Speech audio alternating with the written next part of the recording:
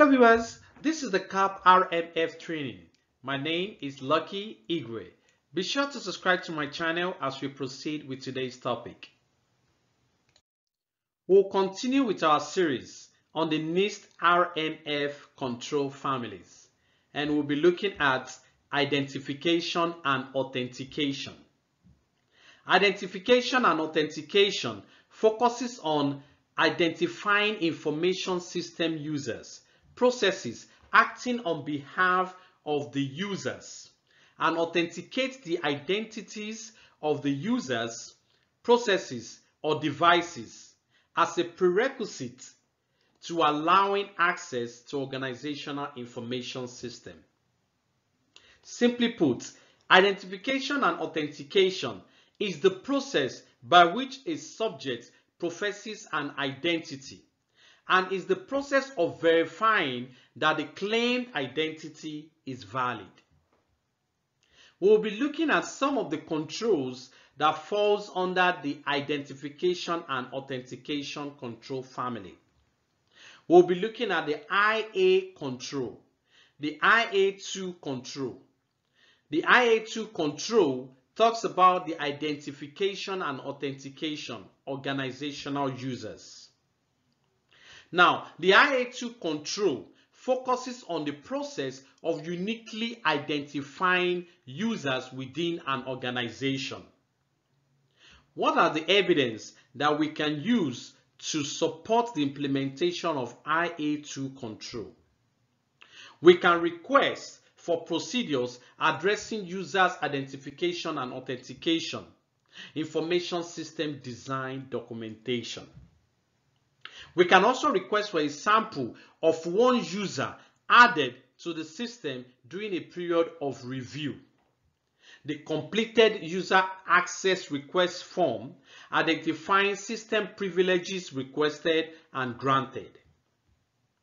We'll be looking at IA3 control. IA3 control talks about device identification and authentication. IA3 control ensures that all devices are uniquely identified and authenticated before connection is established. Now, what are some of the evidence that we can request for to satisfy IA3 control?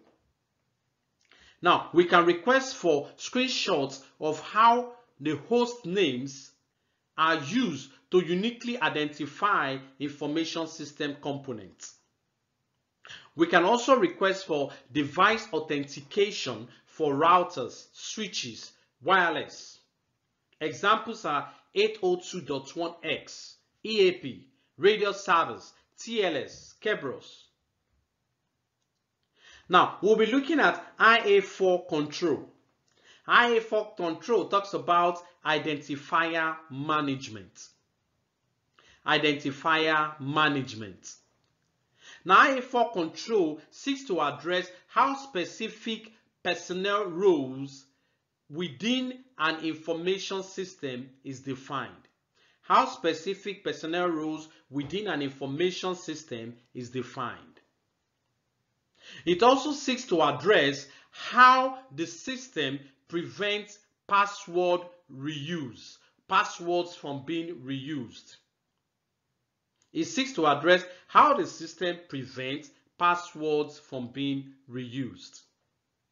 IA4 control also seeks to address how the system disables a user account after an organizational policy defined number of days of inactivity. After an organizational policy defined days of inactivity. Now, what are some of the evidence that we can use to support the implementation of IA4 control? Now, we can request for processes and procedures that are used to manage user IDs, PKI certificates, PIF cards that are used to gain access to the system. We can also request for configuration settings, showing that user identifier cannot be reused within an organizational defined period. Please note that some of the evidence that I have identified on this video today are subject to change because these controls are implemented in a different way for different agencies and for different systems. So, the evidence that I've identified today are not the only evidence that should be requested for to satisfy the control implementation for each control identified today. There are lots of evidence. These are just one out of the list of evidence for IA2, one or two out of the list of evidence for IA3, one or two or three out of the list of evidence for IA4. There are lots of evidence that can also be requested to satisfy the control implementation. And the control implementation varies from system to system, and it varies from agency to agency. So these are just examples for the purpose of this video.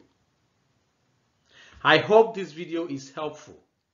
Be sure to like my video and subscribe to my channel. Thank you for watching.